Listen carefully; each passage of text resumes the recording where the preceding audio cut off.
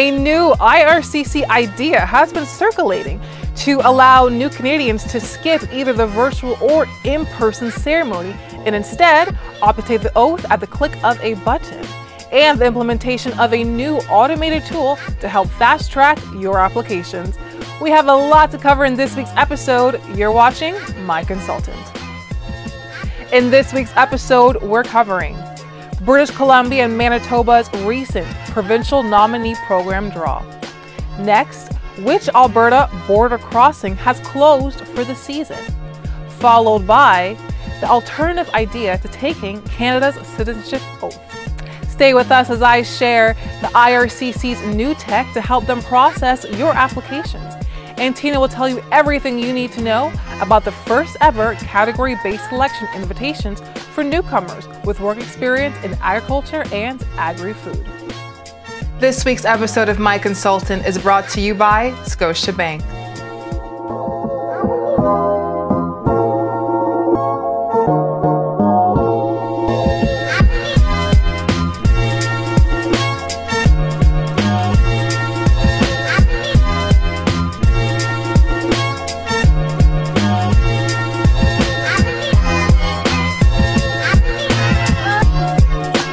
British Columbia and Manitoba have recently held provincial nominee program draws. On 19 September, British Columbia conducted new draws, issuing 225 invitations through different streams of British Columbia provincial nominee program. The draws were split into two categories, targeted and general. On 21st September, Manitoba conducted a new Canada immigration draw through Manitoba Provincial Nominee Program, issuing 620 invitations to apply. Alberta's chief mountain border crossing has long been viewed as one of Canada's most picturesque ports of entries, and at 5,649 feet or 1.72 kilometers, it stands to be the tallest of all ports of entries in the country. Although the port of entry isn't going anywhere, your opportunity to utilize it has. Well, at least until the spring. This is because the port of entry has officially closed as of September 30th, but it will reopen in the spring of 2024.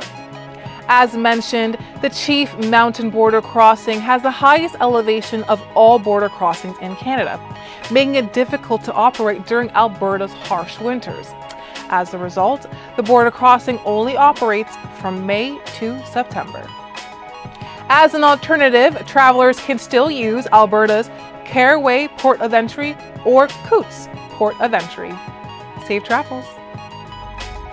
Canada's Immigration Minister Mark Miller is considering an option to allow new Canadians to take their citizenship oath with a click of a button. But there are no immediate plans to implement it.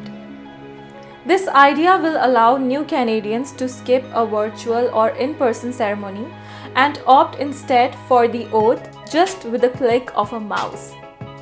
This new change is also expected to save at least 3 months of processing time for people.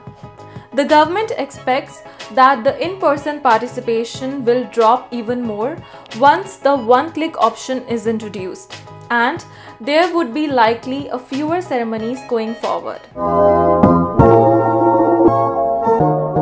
To combat Canada's extensive backlogs, the IRCC, Immigration, Refugees and Citizenship Canada, is expanding the use of automation technologies to help them process work permit extensions and post-graduation work permits more efficiently. The automated tools will be used to sort through applications using criteria developed by IRCC officers based on the legislative and regulatory criteria for the program. The goal? To help enable quicker decisions for some applicants. As per the IRCC, the tools will be routinely reviewed to ensure that they are working as intended and are consistent with applications that receive a full human review. Keep in mind, only an IRCC officer can refuse an application. The tools cannot refuse or recommend refusing. The tools are meant to sort, assign, and assess applications. The automated tools will be used to handle most clerical and repetitive tasks, allowing the IRCC officers the opportunities to focus their attention on assessing applications and making the final decision. So, how does it work? According to the IRCC, the eligibility function of the tool identifies routine applications for streamlined, simpler processing, accelerating their work. When reviewing an application, the tools will assess whether this is a routine case. It will then determine whether an applicant is eligible for a work permit extension or a post-graduation work permit based on the criteria implemented by the IRCC.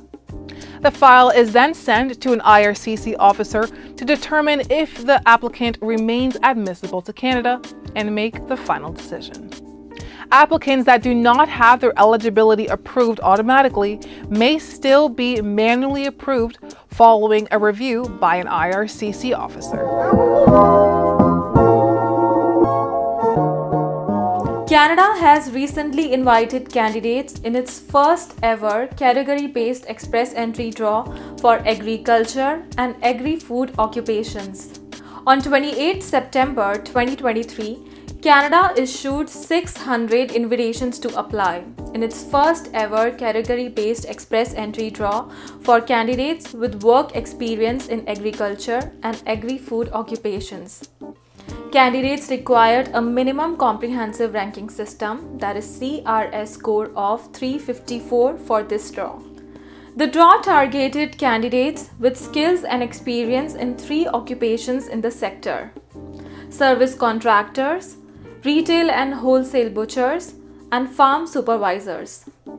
Immigration Minister Mark Miller says that conducting this category-based draw is an exciting step toward welcoming more skilled farm and food workers to Canada. As Canada is the 5th largest exporter of agri-food and seafood on the planet. That is why addressing labor shortages is crucial to maintain the sector's ability to produce and process food at this scale for Canadian and export markets around the world. IRCC introduced changes to the express entry system through the category-based selection on May 31st this year, in which 6 new categories were announced, keeping high-demand occupations in mind. Categories include health occupations, science, technology, engineering and mathematics, that is STEM occupations, trade occupations, transport occupations, agriculture and agri-food occupations, and French speakers.